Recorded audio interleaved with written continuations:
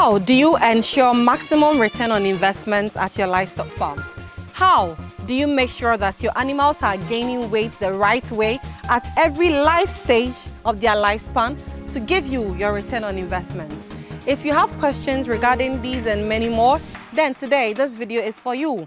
It's all about feed and how to formulate the right feed for your animals. We will teach you what to give to them at every life stage of their lifespan. And also, if you've ever wanted to make your own livestock pellet feed as a livestock farmer, look no further. You've hit a gold mine today. I need you to share this video with other like-minded people like yourself so that they also learn, and then we do this together.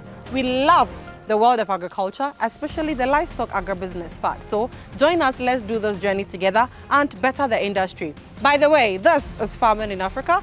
You can find us on YouTube, on Facebook, on Instagram, TikTok and LinkedIn, sharing free knowledgeable tips to help better the sector. Let's do this together.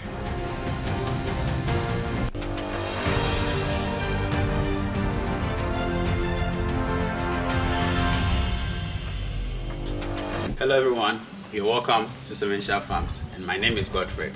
And today's topic is going to be on nutrition and how to actually formulate your own feed at your farm. So when we come to Seven Farms, we feed our animals with three main feeds. We have the grass that we allow them to go outside to graze on. We give them the hay, which is the dried feed, and then we also give them the supplement feed, which we get from the pellet feed. So today our focus is going to be on how to formulate your own pellet feed. And with that, you need some ingredients. With those ingredients, have macro and then your micronutrients. So we first take the macronutrients, where you get them from, and which of them you will need to make feed for your animals. So here at the farm, we have animals in different stages. We have the kids, we have lactating, we have the males, and then we have the active animals. And we all know with kids, they need certain nutrients so that they will grow faster. So in this, we will let you know what they need so that you mix that with their feed so that you get the feed for them.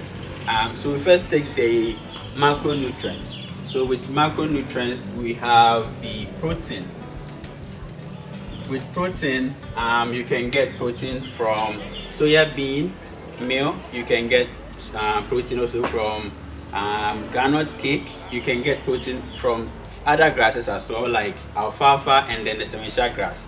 So if you are mixing your feed, you look at which of the ingredients that are available to you, then you use that to mix it. Also, it needs to be cost efficient, because you will not need to spend much money, because your profit is actually in the production of your animals. So you need feed that is less costly so that you mix it with the for them. So with protein, you get protein from soya bean meal. We have groundnut cake. We also have grasses like alfalfa, and then we have the sementia grass, which is the SF01. So these are your protein sources where you can get protein from to mix for your animals. And then we take with carbohydrates. Carbohydrates actually is energy, so also based on what you want to achieve. So it's your animals, like the males, that you don't need much protein, you need energy for them, and you get energy from your wheat bran, you get from your rice bran. We have the maize as well, cassava peels, all that, you get carbohydrate also from that side. And then we have the vitamins and minerals. So with the vitamins and minerals, you get some from the soil, but if your soil is lacking certain nutrients, then it means you have to get a micro pack, which the minerals in that micro pack contains all the micronutrients that your animals need. So with that, you can also mix premix with all this so that you make your pellet feed. So these are the ingredients that you need to mix so that you're able to prepare your livestock feed or your pellet feed for the animals. Right, so to make your feed, once you've gotten your soya bean or you get your groundnut cake, alfalfa, the sementia grass that you have available, you get your rice bran as well, you put all together and then you mix so that your pellet machine can produce your pellet feed for you. So let's take the protein or the soya bean. So let's say maybe you have soya bean available at your end. Once you take your soya bean, if you are mixing it for kids, you can do all the way up to about 25% for your animals because you want them to grow very fast. If you are mixing it also for the lactating mothers because they also need more protein to produce a lot of milk for you, you can choose to not use the soya bean but rather use alfalfa because it also contains about 22% of protein, so you can use that as well. Then you get your wheat bran, which also gives energy. You can do up to about 40%. Also you need maize definitely to mix for them. You can also do that up to about 40%. And then you take your premix, which contains all the micro nutrients that the goats will need. You can do about 0.5 to 2.5%. So once you've gotten all your ingredients and you have this, then you can mix that. So what you do is you get all your ingredients together, you pour them on the ground. You can use shovel to mix them. You need to mix them that it can mix very well. You mix all together, then you have your pellet machine available, right? So once you have your pellet machine, you just put them inside the pellet machine and then the pellet machine will produce the pellet feed for you. So based on the stage of your animal or the condition of your animal, then that will inform you which of the ingredients you need to give them more of with these ingredients. So let's take kids. So with kids, we all know they need more protein.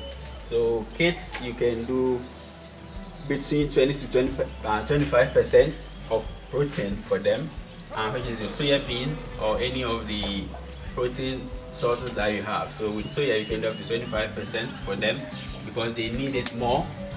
They need more protein than energy because they need to grow faster. We also take like wheat bran. You can do about 30 to 40% of that for the kids as well. And then maize, you can do about 30% for it. And then the premix, you do about 0.5. So that's the kids. And then we look at lactating mothers. We all know lactating mothers, they are producing milk. They also need more protein. So you can also do more protein for them. And then you do your wheat bran for energy, maize also for energy for them, and then you do your premix. With males, we all know males do not need more of protein because they've grown to their stage that they need to cross. So once they are crossing, they need more of energy. So you do more of the wheat bran or maize because that's what they need so that they'll be able to cross your animals for you. And then with the active animals, maybe they've given birth, that you want them to get their body conditioned very well. With that, you need more of the energy, which is the wheat bran and then the maize. You can do that for them as well. And then I think that's for the stages that they are in. That will inform you on which one to increase or decrease for them so that they can grow faster for you. Hi Godfred. Hello Nadia. I feel like you've taken us to school today. That was a very comprehensive submission and thank you so much because it's a question we get a lot. So for me, my takeaway is you look at the life stage of your animal and you know which of the nutrients or ingredients to increase more or to decrease, right? Yes. All right. Thank you so much. Does it apply to all livestock? So this is specifically for goats and sheep, right? Because that's what we do here at the farm. Okay. For goats and sheep, you can use these formulas, these ingredients, and then you adjust them based on the stage that they are in, so that it can fit your purpose on the farm. That's great. And the premix you mentioned, is it something that's easy to get? Premix is not easy to get. Because the premix contains the micro nutrients that they need, and we all know that the micro minerals is not easy to get. So but I think if they contact us or something, we can assist them on how to get that. That's great.